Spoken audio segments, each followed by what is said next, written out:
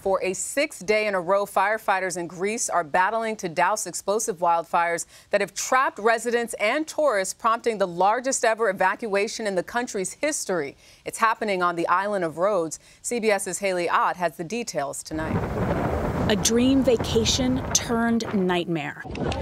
Holidaymakers on a Greek island fleeing flames on rescue boats.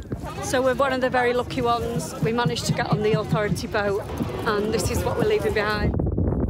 Rhodes, a popular destination for Europe's beachgoers, is on fire. Please, this way! Extreme heat and dry, windy weather fueling wildfires, with tourists forced out of their hotels and residents their homes.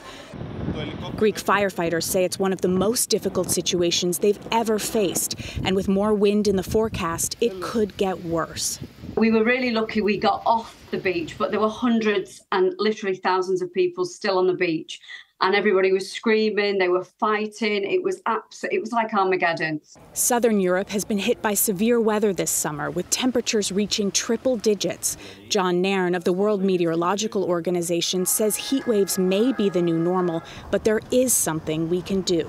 If we were to eliminate fossil fuels, we would reduce a major contributor to what we're seeing. Action that could throw some cold water on the rising heat.